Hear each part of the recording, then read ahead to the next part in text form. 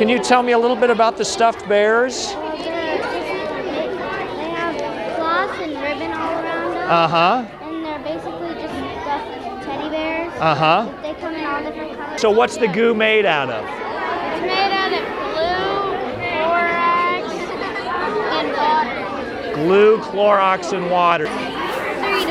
$3. $3 for a bag of goo.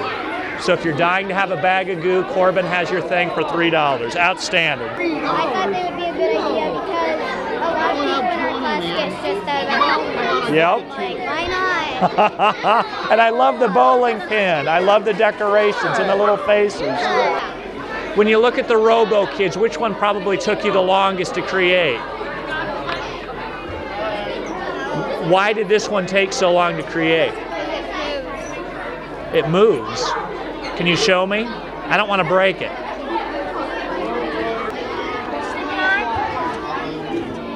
Oh, I can smell the glue.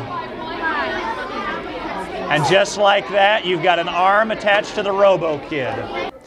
This is Andy Rickley coming at you from Trumbull Park Elementary, where we have recently celebrated third grade market day. Third graders from across Trumbull Park decided to market their own products and sell them to parents and community members that came in, where they learned the value of not only how to market their goods, but also how to assign a value to the goods that they sold.